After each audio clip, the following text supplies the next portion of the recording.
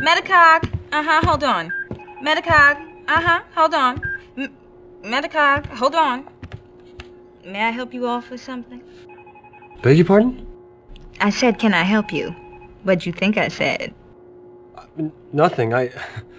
I'm looking for whoever's taking care of my girlfriend, Catherine Powell. That would be Dr. Burton. Take the elevator to the second floor and make a right. If she's not there, go to ICU down the hall from there. Whatever you do, don't stand too close to her. Why's that? A little chilly.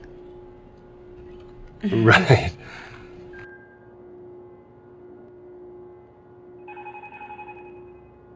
What can you tell me about this Dr. Burton? She's the boss. I can't tell you anything. Not here anyway. Where's Farley? In the basement. Take the elevator, follow the smoke. Smoke? Yeah. As you know, Farley's not the cleanest pathologist going. But we haven't had any complaints from his patients yet. And he's a soft touch for a smoke. If it wasn't for him, we'd never have any fun around here.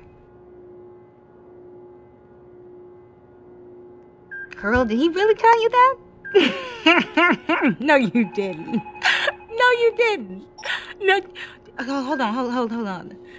Sorry, handsome. I'm kind of busy. But, I'm off on a break in a little while if you're interested in hanging out with somebody who's not in a coma. No. I'm back. Yeah. No. Did you really?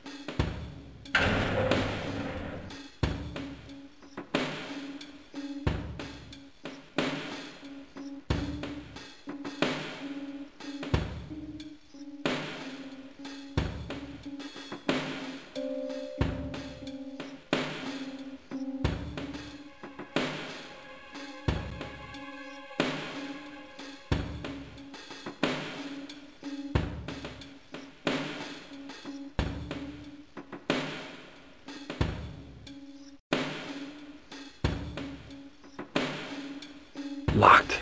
Damn. How am I supposed to open this?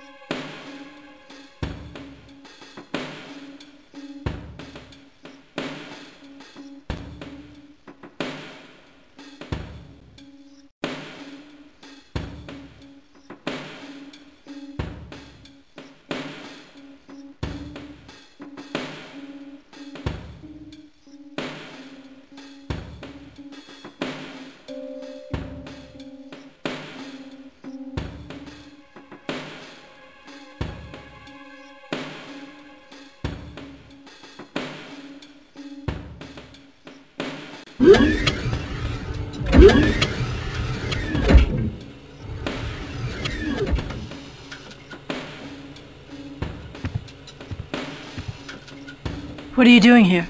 My name's Jake Quinlan. I'm a friend of Catherine's. Quinlan?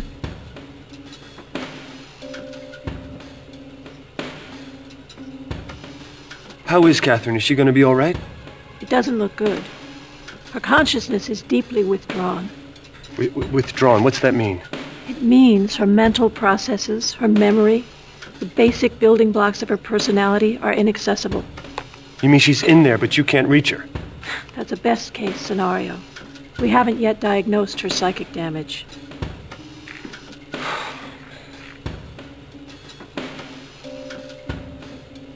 Well, is she going to be all right? It doesn't look good. She's still in triage. We're going to just have to wait and see.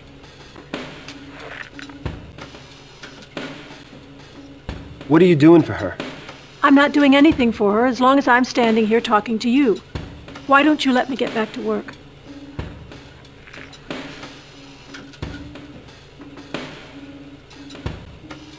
How did the Ripper do this?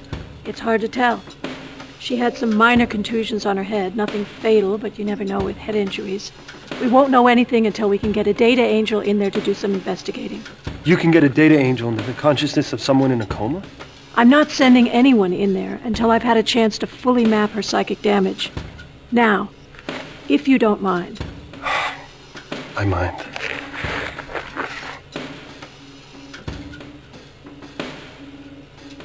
How did Catherine survive the attack? Who knows? Maybe she fought him off. More likely, someone or something interrupted the Ripper before he could finish.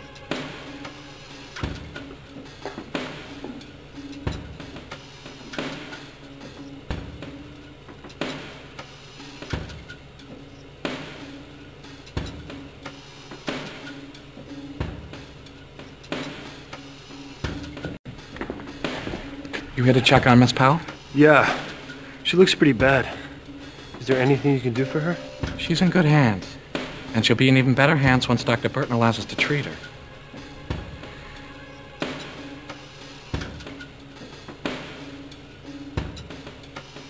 Was there any hope for Catherine? Not at the way we're going. We haven't even established an etiology, let alone begun to treat it. We've downloaded megabytes of fragmented images, sensations, memories, but not much that helps us at this point. Anything that might help ID her attacker? Well, there's an image on one of the monitors in the lab that's displaying an image we retrieved from Catherine's short-term memory. Now, she saw the person who attacked her, but in this condition, her mind can only assemble an extremely distorted image of him or her. Well, can we make it clearer? Maybe use a computer to fill it out? No. Catherine's brain will have to produce the image. The only way to help Catherine is to restore the memories and personality the Ripper destroyed.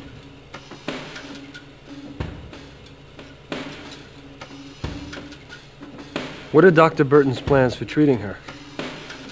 If she has something in mind, she hasn't told me about it.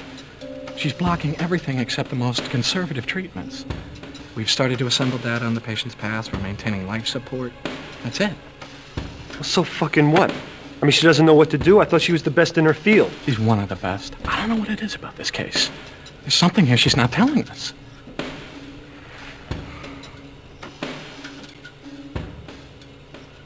Have the cops said anything? No, not to me. Dr. Burton's the attending physician. Although I have noticed that scary-looking detective who checked Powell in keeps coming back. Him and Burton got into it yesterday. They had a fight. Oh, that's an understatement. They look ready to kill each other. God knows what it was about. Huh.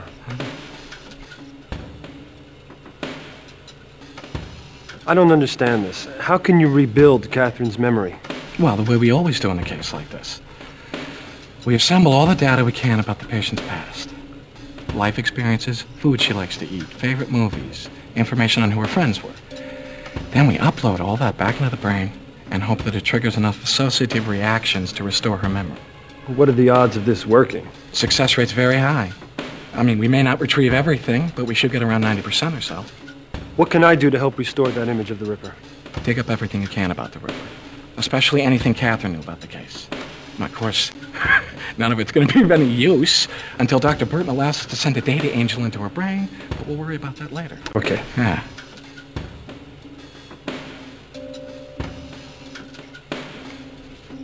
Your friend's in stable condition, Quinlan, but she's not getting any better. And the image of the Ripper isn't getting any clearer.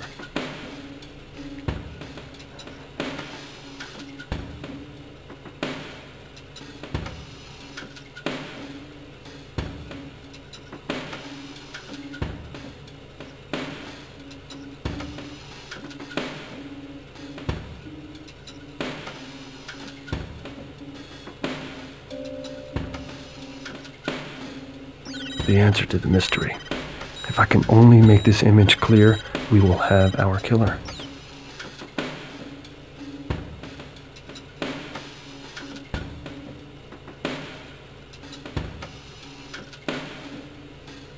Looks like a holographic journal. Could be worth looking at.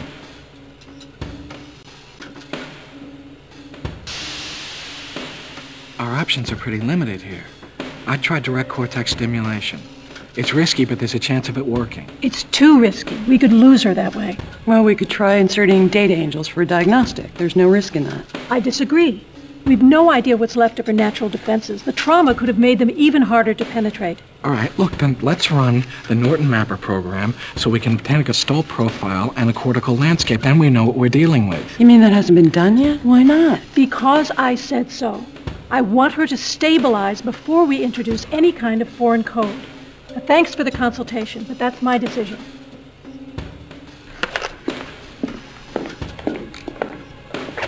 How much more stable does she want the woman? She's in a coma. What's her problem? She won't do anything.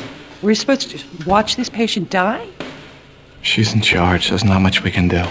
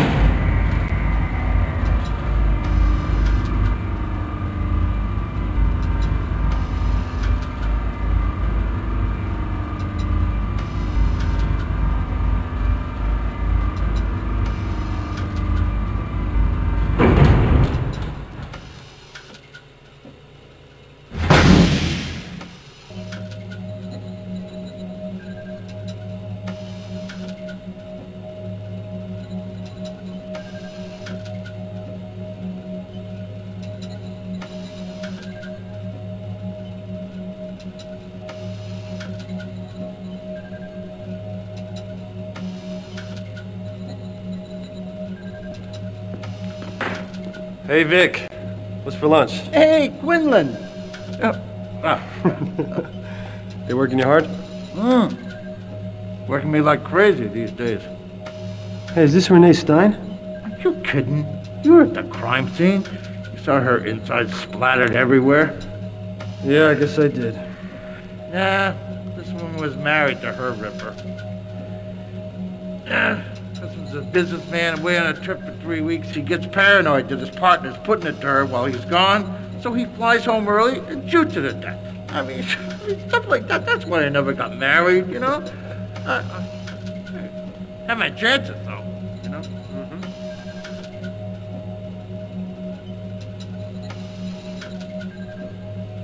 Any luck figuring out the Ripper's weapon yet? I'm completely stumped. I did every test on these stiffs. I mean, a computer cross-matched the wounds with every kind of blade imaginable. Nothing. I mean, it's like a cross between a Vegematic and a diamond cutter. Come on, Vic. Something must have cut these people open. Nothing these computers can find. Now, you don't believe me? Look at those control panels by the stiffs.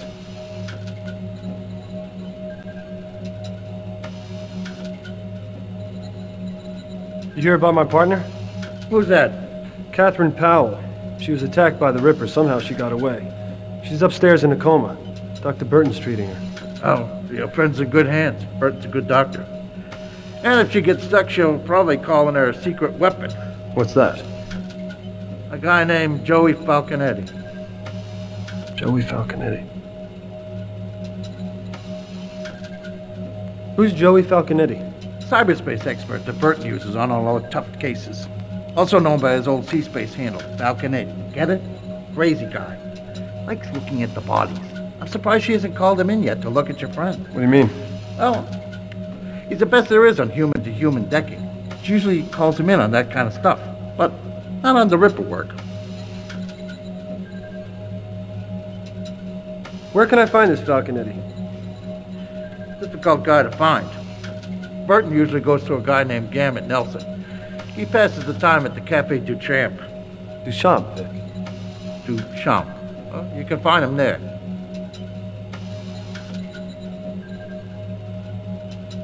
Hey, Quinlan, I got a serious craving for a capicola hoagie from Fat Al's. Now, if you're in the neighborhood, could you get me one? Now, hold it on the hot peppers. My ulcer is killing me. Yeah.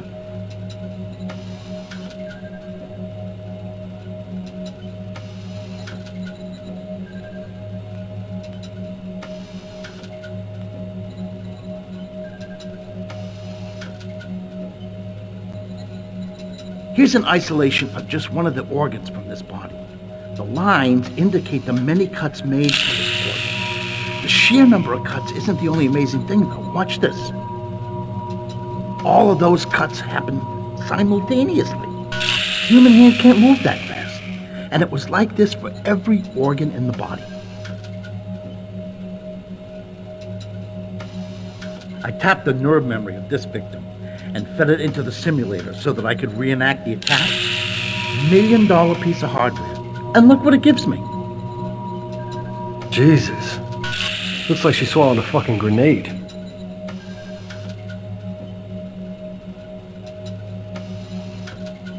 Notice the path of the cut. Not 1 centimeter offline, like a seam was undone. Now, no human could have done this. Because humans aren't strong enough? It's not just strength, it's precision. He's cutting through skin, muscle, bone. No way this cut could be so neat. I'll tell you what else is weird. There are no traces of fabric in the wound.